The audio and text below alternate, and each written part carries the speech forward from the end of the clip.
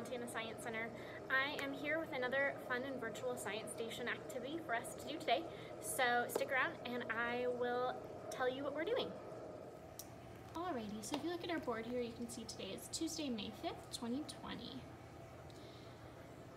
In this video, we will be going over introductions, what are we doing, materials, what will we need, directions, how do we do this, and an explanation, how does this work? So for introductions, like I said, my name is Sarah Snyder. I'm the program coordinator here at the Montana Science Center, and the title of today's experiment is called DIY Chalk Paint. What you will need for today's experiment are a large mixing bowl. I'm using a muffin tin to separate different colors of paint. If you have small jars or small bowls, that works well. I have this recipe as well for the chalk paint. I'll be sharing that recipe with us here shortly. Cornstarch, water, food coloring, and some paintbrushes. So to begin this activity, I'm going to look at my recipe, and it calls for 3 cups water and 3 cups cornstarch. I don't quite have that much cornstarch on me, so I'm going to decrease it, just equal parts cornstarch and water, to 1 cup water, 1 cup cornstarch. I'm going to measure those out and place them in this bowl and mix them. Alright, so I actually grabbed a spoon to mix the cornstarch and the water equal parts. You can obviously make more. The recipe calls for 3 cups cornstarch, 3 cups water. I ended up doing 1 cup cornstarch, 1 cup water. Yeah, and just a reminder, recipes are an awesome way to incorporate math and science skills.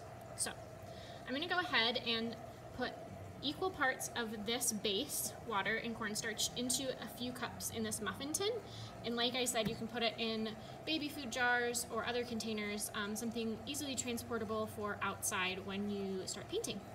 All right, here we go. All right, so I went ahead and divvied up that base of the cornstarch and water into the 4 components of my muffin tin, and I added some pretty fun and vibrant food coloring that I had laying around. If you have just basic food coloring, you can always mix colors.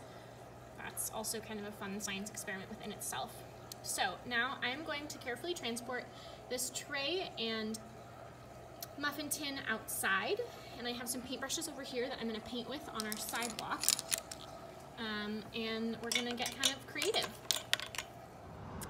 Alright, so as you can see, I'm outside currently.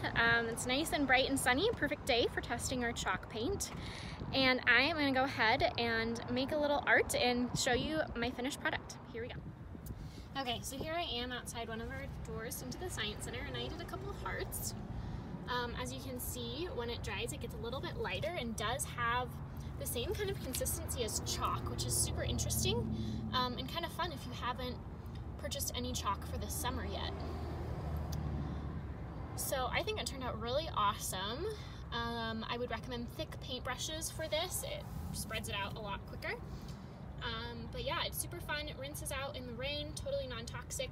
And yeah, the cornstarch and water is a really awesome base for other paints as well, so keep that in mind as you're at home and exploring and having fun. All right, everyone, that is a wrap on today's virtual science station. We'll catch you next time. All right, bye.